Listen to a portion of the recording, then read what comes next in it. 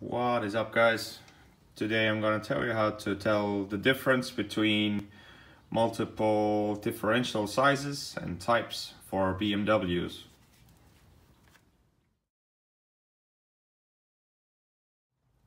So here I have two different differentials. The left one is 168, a small differential, and the right one is type 188, which is the medium. There's also a third kind, which is type 210, which is the large differential. Usually comes in bigger engines, like 3.5 liter from the factory, or some kind of M car.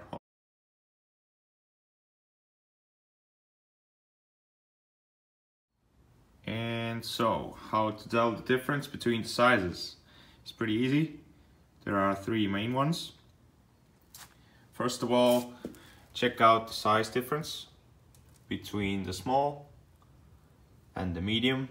It's visually pretty noticeable. Secondly, check out how these E30 axle flanges are sticking out. And in the medium, I can't even get my fingers through. So both of these covers are from E30. The small one, the fins are shaped this way. These two blocks are sideways, and the cover is held on by 6 screws or bolts. The medium one, which is also from E30, has 8 bolts.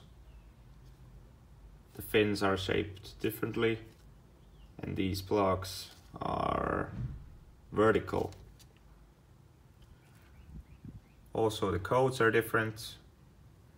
This is the code for the type 188 for E30, and the smaller one is just like so. So let's say you just got yourself a differential from, let's say, an E34. So if you want to install it on your E30, there are 2 major changes that you have to do before. Firstly, from your E30, you have to switch out these axle flanges, since E30 ones are smaller. And secondly, you have to get yourself an E30 cover, since the E34 cover is different. Now, these covers are pretty expensive, like 150–200 euros. They're pretty rare to find, and they're also fragile since they're from aluminum. So check out if there's anyone on the market selling one. Maybe you can get a bargain. Or if you can't find one, you can use your E34, but you have to get yourself an adapter which allows you to install basically your bushing to your body.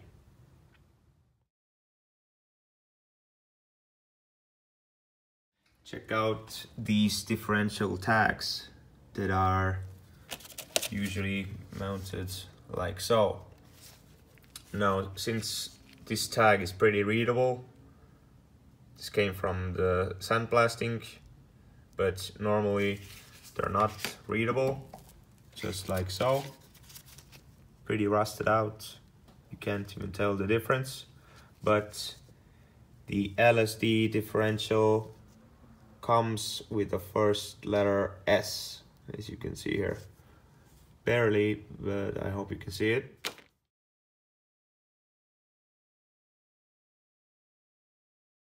There are 3 different types. An open diff, like so. Here should be a little small gear between, but in this case this has broken off. If you turn your output shaft on your open diff, one wheel turns in one direction and the other in the opposite direction, which means that the wheels are not turning at the same direction. The second type is that someone before you might have welded shut these gears inside, which makes the wheels turn in the same direction, but it also comes with many disabilities. And then there's the LSD, limited slip differential, which means that there's an LSD element inside. You can visually inspect it if you take off the cover easily, or if you spin the output shaft, both of the wheels turn in the same direction.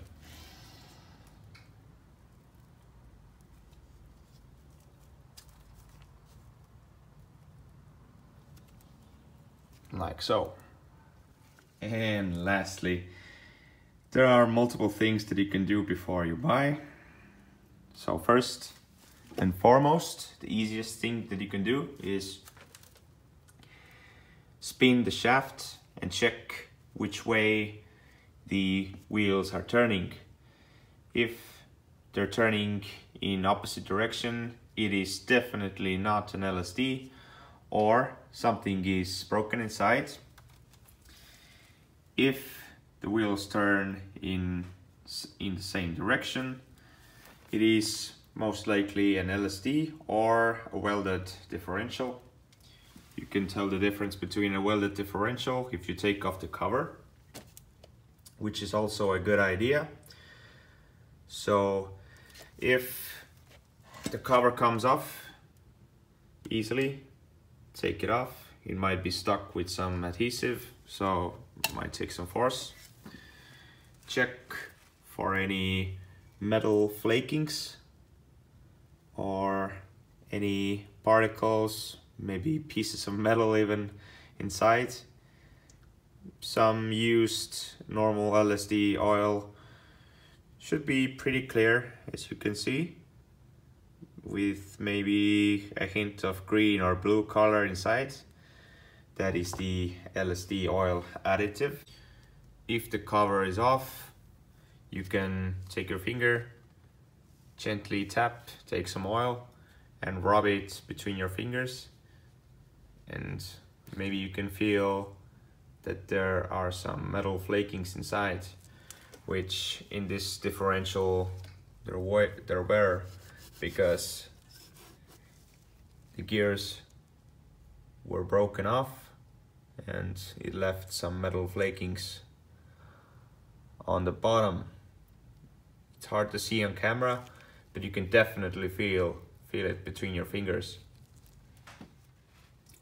One more thing that you can do is check the codes on the LSD element.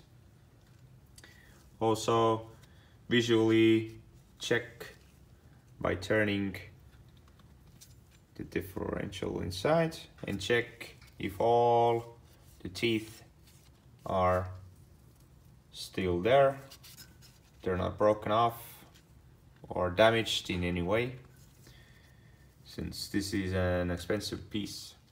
And also, if possible, in case of an LSD differential, you can take a couple of your axle bolts, screw them on, take a tube or some kind of item that you can have some leverage with, and try to spin physically the wheels at opposite direction and see if the clutches inside the LSD can hold. If you cannot turn the wheels by hand, it means that either the inside is good or it can still hold some force. But if you can turn it by hand, it means you're definitely looking at a rebuild. And that is it for this video. So hope this was helpful. Most importantly, do your research, check the differential before purchasing and have fun with it. Thank you for watching and see you again in future videos. Bye bye.